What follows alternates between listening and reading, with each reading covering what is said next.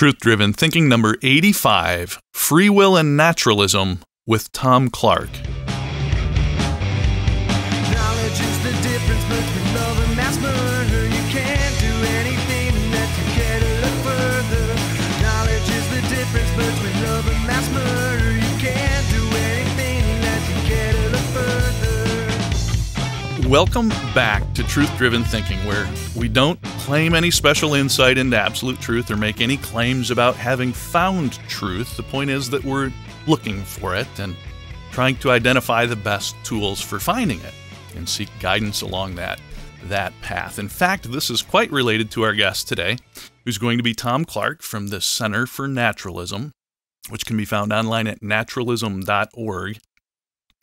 Now, before we bring Tom on, I should point out that there's really no coincidence that Mr. Clark is our first official guest for the relaunched, all-new Truth Driven Thinking podcast. As I get ready to wrap up just under 11 years as a school board trustee and president of my small school board here in Michigan, I was thinking back to the things that I've learned about education over that time. And certainly I am not an education expert. I'm not an education professional. Once again, my understanding, though, of the world was found to be, through this experience, quite lacking.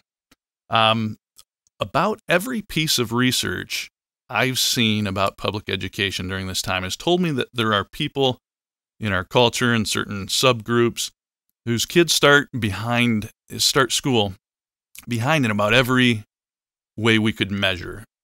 That they haven't had the support at home, they haven't had books, educated parents, the other essential ingredients for success.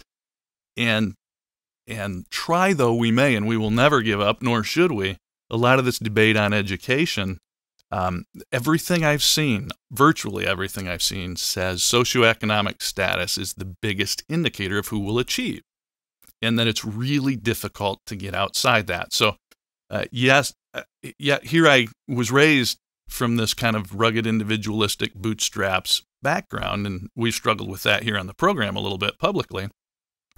And here I saw that it was easy for me to discount these kids and say that they're making bad choices.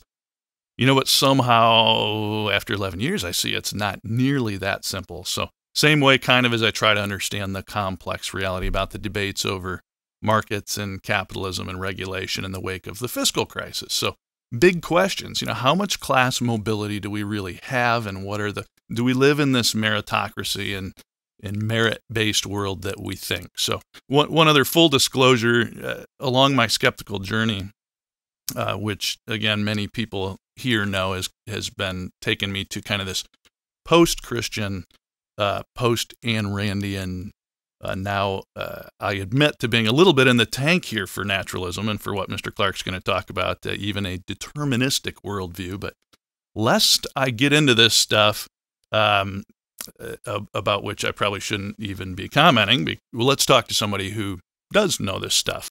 Tom studied in philosophy at Tufts University, where some guy named Daniel Dennett was his advisor back then. He is a research associate at the Institute for Behavioral Health at the Heller School of Brandeis University. And of course, we know Tom Clark as the founder and director of the Center for Naturalism, which is conducting public education, policy development, and community building to promote worldview naturalism. Tom is also the author of Encountering Naturalism, A Worldview and Its Uses. And with that, it gives me great pleasure to introduce to the program Mr. Tom Clark. Welcome, Tom. Well, Steve, it's great to be here. I'm privileged, I must say, to be your first guest in the reincarnation of your show, and congratulations on getting back online. It's terrific. Well, thank you, and the pleasure and honor truly is ours. There's so many directions I know that we can go with this conversation, and I've thrown out some questions. I'm sure I won't even get to any of them because we'll just have so much fun. But one of my goals for the program is to kind of break things down so that who I was 7 years ago might even be able to understand what we're talking about here. The first times people started throwing out terms like determinism and naturalism, and it can be confusing. So how about if we just start with a little bit of an explanation from you as to what naturalism is? Sure. Well, in its most simple form, the worldview of naturalism is the idea, kind of a philosophy of life or a sort of metaphysical stance, kind of a combination of both. But the basic idea is that nature is what there is, and nature is enough for us as human beings living our lives. So we get to naturalism by root of being empiricists about how we know what we know. That is basically being scientists. Being from Missouri, which is the show me state, okay? Mm-hmm. And what science shows to be the case is that what exists is nature, the natural world, and we're completely included in the natural world as human beings. So by naturalism is simply, what I mean is coming to terms with the fact that there's nothing beyond nature, there's no supernatural realm, and then also seeing how this view can impact our lives, what it means for us, practically speaking, ethically speaking, and existentially speaking. All right, and that's probably a good place to clarify this question of supernatural versus natural. I've heard the natural world described as all that has been ever known to humanity. In other words, everything we know about everything is within the natural realm. That which is unknown. Is that a fair starting point? Well, again, it depends on how you decide how you know what you know. If you're an empiricist, you stick with public evidence that, say, science uses and other empirical disciplines use to decide what the case is about the world. And if you do that, what you find is there are physical objects, basically the panoply of entities and processes and phenomena that science finds. And human beings are all part of that. So that's nature is what science discovers to exist thus far. We've got no reason to suppose that there's something beyond nature, no good evidence from an empirical standpoint that there's something beyond or apart from nature that constitutes a separate supernatural realm. Although, of course, most people believe in such a realm. And that's where naturalism comes in and says, no good evidence for the supernatural. So in defining nature, we're actually making a contrast statement between nature and something that's conceivably other than nature. And what that could be, what the supernatural could be, is an interesting question. And whether the supernatural could actually exist in some form or not is an interesting question. I myself take the position that we can't know in advance that the supernatural doesn't exist, so that in claiming that nature is all there is, it's actually an empirical claim based on our best way of knowing. So this means naturalists are not dogmatic about saying that the supernatural doesn't exist or could never exist. We say, or at least I say, and would recommend saying, that in deciding what's true about the world, all the evidence points that what there is a single realm of interconnected phenomena that we call nature, and there's no good evidence for something besides that we'd want to call the supernatural, whether it's a god or a soul or an immaterial mental essence or something like that. Okay, so when I kind of was parroting this conventional thing I've heard people say, every encyclopedia, everything we've discovered about the natural world, all of the entirety of human knowledge, that's the natural world. That really evidences, though, a little bit of a bias, right? Because there is a dispute about what is human knowledge. Some have experiences of God, that they all fill an arena, get together and worship and claim to have knowledge that I don't. So am I not being biased at the very outset of my question there? Well, you're taking a side in the dispute about what constitutes knowledge, and it's fine to take sides as long as you can, back up your decision about what side you're on. And I think the naturalist can make a good argument why we should be empiricists. But you're right, there is a dispute about what does count as knowledge. Excuse me. And how do we decide that question? And so, as I put it, we have to put epistemology first when it comes to a worldview. How do we know what we know, and how do we justify our view about that?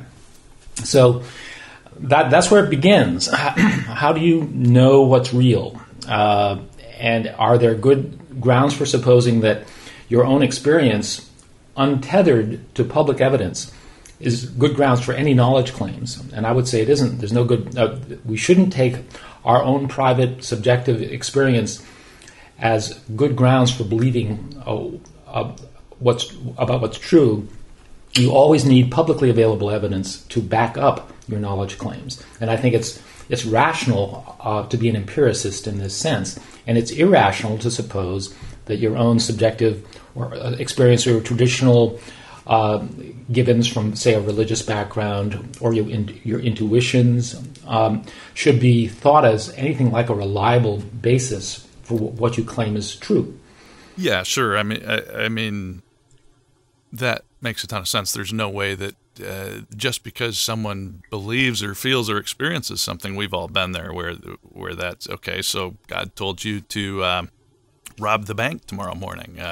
How do you know always becomes the question.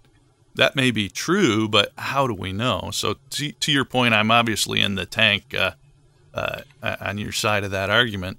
Though it is difficult to ignore, it almost seems we're evolved to have these anecdotal experiences. We trust our anecdotes and our experiences heavily, do we not? We do, and this is a big problem. It's something that we have to learn to do better and not trust ourselves.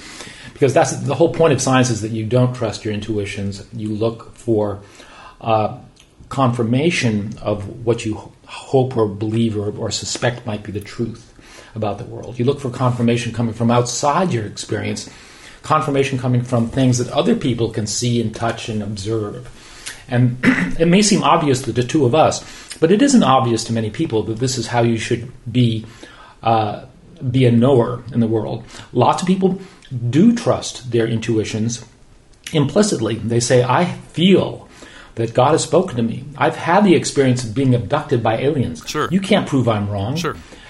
And but of course, the two of us would say, well, how do you know that experience was veridical? Sure. How do you know it represented reality accurately? Or I took this pill and my cold went away. Therefore, the pill works. I know it works. I've done it 3 times. Right. Again, correlation not being causation, we'd have to investigate further. Was it your belief in the pill or the pill itself? Talking about the placebo effect, or coincidence. Yeah, or coincidence. Very good, yeah. 3 times.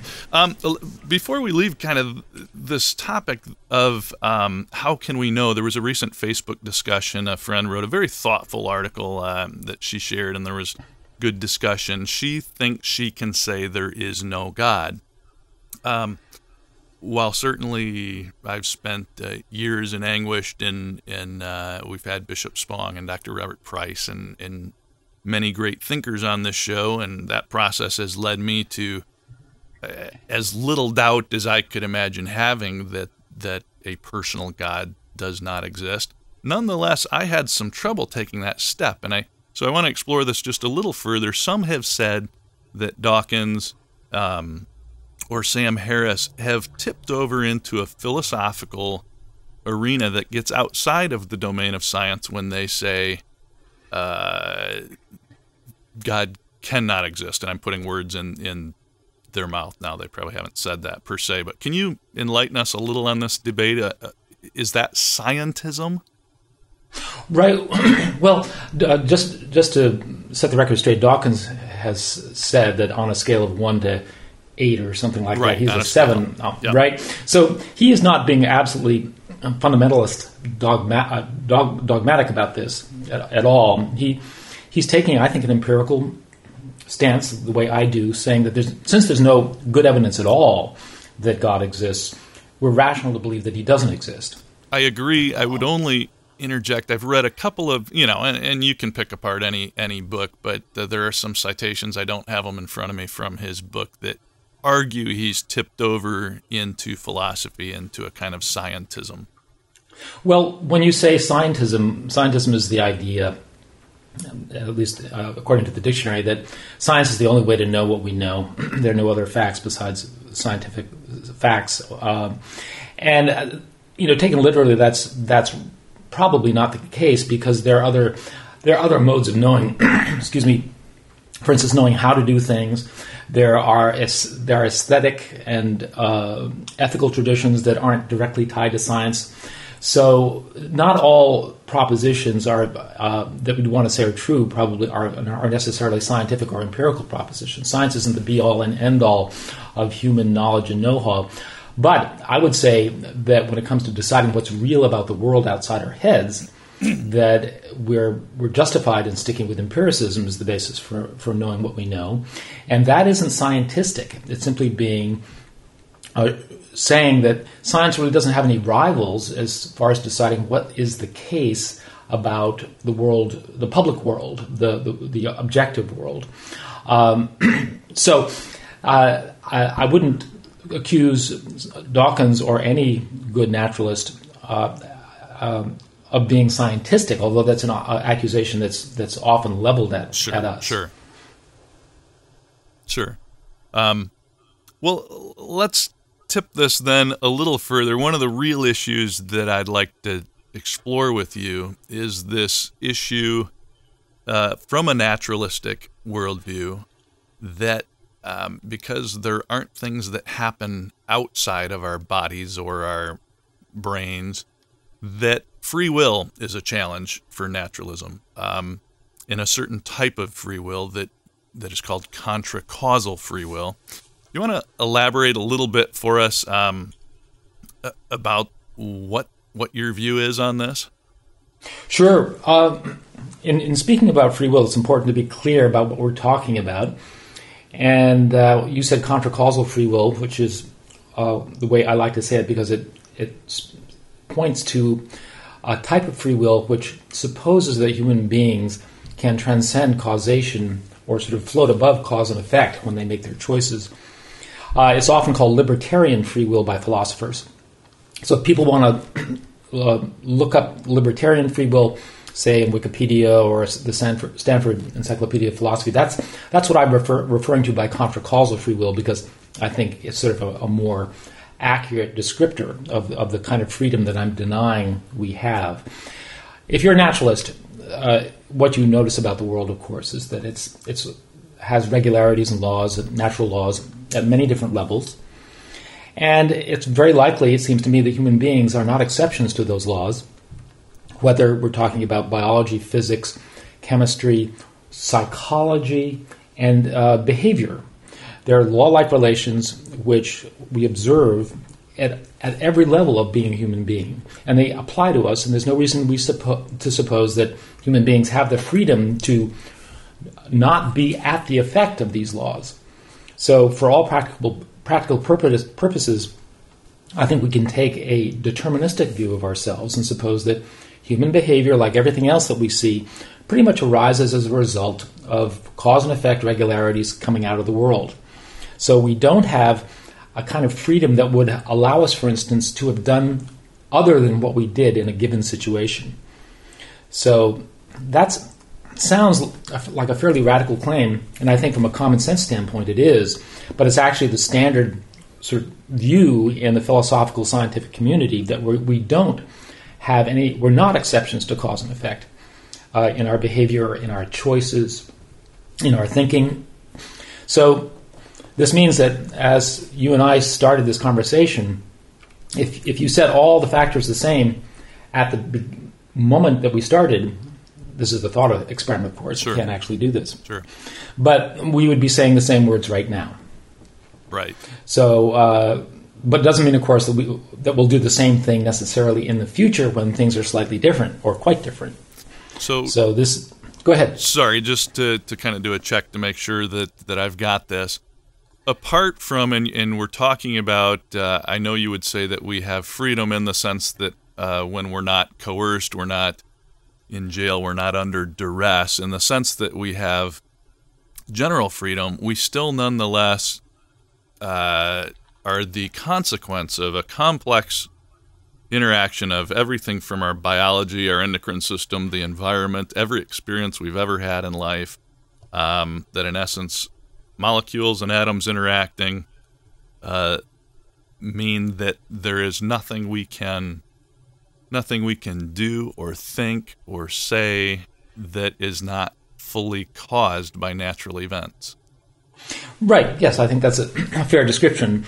And of course, there may be some kind of quantum or micro-level randomness Yeah. operating in the world. But that kind of randomness wouldn't give us any kind of free will worth wanting, as Daniel Dennett would put it, because a random factor couldn't be ascribed to you in how you make up your mind. It would simply be just that, a random factor inserting itself into the cause and effect processes of how you make your choices. So it's not something you could take credit for. Forgive me, is this an either-or proposition? Does it either need to be that we live in a deterministic world or a random one? No, I think it's very likely true that the determinism isn't the case, that there are perhaps random factors, at least at the quantum level, that might, and we don't know, might be percolating up and helping to influence our behavior. So it isn't either or. I think there's probably, for all practical purposes, determinism at the macro level. In other words, if we knew a situation in sufficient detail, we could predict the outcome fairly well. But of course, at the micro level, there are inherently probabilistic factors that prevent that kind of prediction. And when you say the macro level, I mean, realistically, the world's most amazing supercomputer times a billion still might not be able to. I mean, we're talking about very complex interactions, right? I mean, forget the quantum micro level for a minute. Even at the macro level, to compute every event and cause and effect atomic interaction that led me to this point in my life to have this conversation with you is mind-bogglingly complicated. Yeah, sure. That's why we needn't worry about being determined creatures at the macro level in terms of being predictable. No one is in a position to predict what we're going to do. But when we talk about random events, when you talk about random events, you're not talking about the day that the third grader tripped me and made me angry. You're talking about quantum randomness.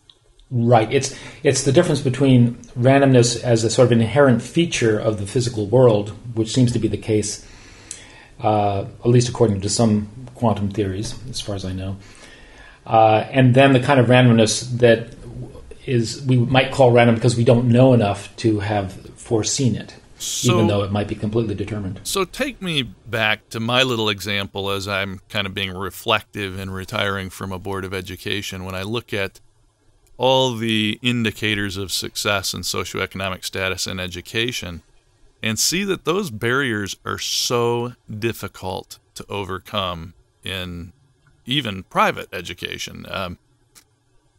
Are we suggesting then that two children born genetically identical, one in a cause and effect world that winds up impoverished in an inner city with no books within 3 blocks of the home and a drug-addicted parent or whatever, fictitious story we want to create, that there is no way that child could just think their way magically out of the cause and effect chain of events that are going to lead them to a pretty rough life. That's right. There's no magic, transcendent capability in any of us, including that child. But if I may just, because I've had this conversation over an adult beverage or two, and people just freak out at this and say, you know what? I know a kid who came from that environment, who transcended that, who did. It was amazing. There's no reason that kid should have escaped his poverty, but he did. And if these kids, could just try harder, or they might be able to do it. Right. I think I'm looking for a good name for that fallacy. You might call it the fallacy of equivalent circumstances.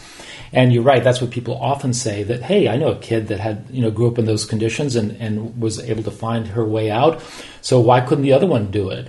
And of course, you have to answer that question. Why didn't the other kid not make it out of those circumstances? Well, the reason they didn't is because they were under the actual circumstances, precise circumstances they were in, caused them not to escape their neighborhood and get out of that situation.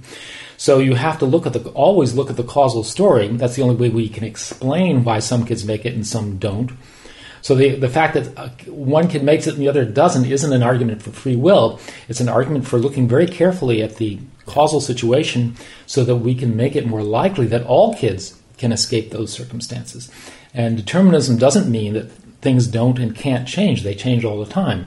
What determinism means is that we look very carefully at the situation that we're in and that other people are in so that we can get better control and with luck and hard work do a better job of creating circumstances in which people succeed and flourish instead of get held back. Now, a lot of people will say at that juncture in the conversation that since we're all fully caused, I can't do anything about this anyway, or whatever's going to happen is going to happen. Why try to save the kids if it's a determined world? How do you counteract that argument or that question? Well, that you're right. It's sort of the invitation to passivity and fatalism that seems to follow from determinism, and that's a false inference. We don't know what the future holds. The future holds something, but we don't know what it is. Therefore, what do? We have to and will act on our own behalf and on behalf of other people, doing the best we can to bring about the future that we want. Now, this is all a causal process, but the fact is that if you suppose that because things are caused, therefore you don't need to do anything, that's simply a non sequitur.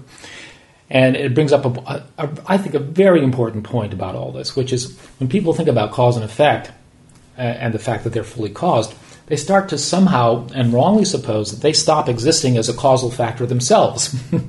Right. This is the fatalistic false inference. You as an agent, me as an agent, we're still there.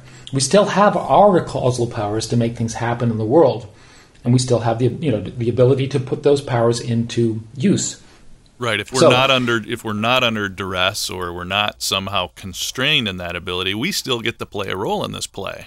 Absolutely. Right. We are just as real as all the causal factors that created us. You look at the genetics and the environment that determined who you are. They're all very real, powerful factors. But Steve Gibson is just as real as any of those factors, too. And you're in the thick of it. You're playing your role, too, in how events unfold. And in a way, you don't really have a choice about being proactive on your own behalf. When you get hungry, you're going to eat, right?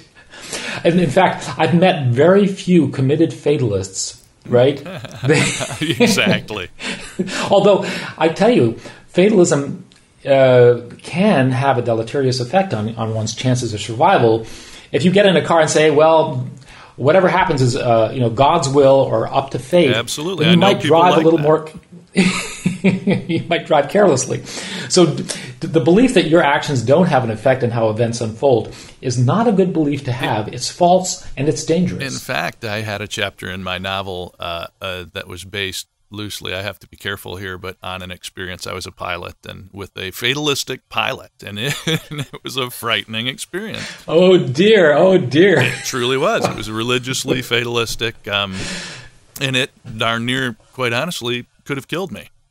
But yeah, you don't. We don't want to let determinism lead to false conclusions about disempowerment. And I've got a lot at naturalism.org about this very point. One article called "Don't Forget About Me," avoiding how did it go? Avoiding demoralization by determinism. Yeah, so you don't want to get demoralized. So important note there, and obviously, as I've pondered this is something that I obviously agree with you on, which is we are agents in this process. It is not some nihilistic view of the world. In fact, you actually argue that. Tell me a little bit more about how you see the upside of a naturalistic worldview in terms of, let's face it, we all want to know what it means to me in terms of enjoyment and seeing beauty in life. And tell me why naturalism and even a fully caused world is a good thing for me. Well, we have a little tagline at the Center for Naturalism, which is connection, compassion, and control. And we've been talking about connection, which is the causal connection human beings all have to the situations that they're in, both historically and in the present moment. The sort of deterministic view, cause and effect view of how behavior arises. That connects us to the world. The conclusions that I think are positive coming out of this, what I think is a true view of ourselves, is